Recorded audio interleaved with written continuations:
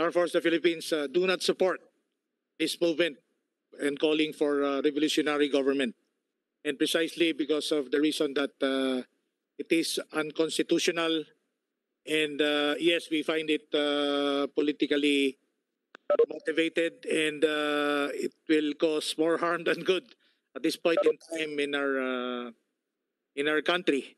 And we always subscribe and are being guided. Our actions are being guided by our sworn duty to uphold and protect our Constitution and serve our people, Your Honor, Mr. Chair. You will not allow anyone in the armed forces of the Philippines to entertain views on this revolutionary government other than the opinion that you have just stated for the record, that is unconstitutional and politically motivated, and you do not support it, and will not allow anyone in the armed forces to do so.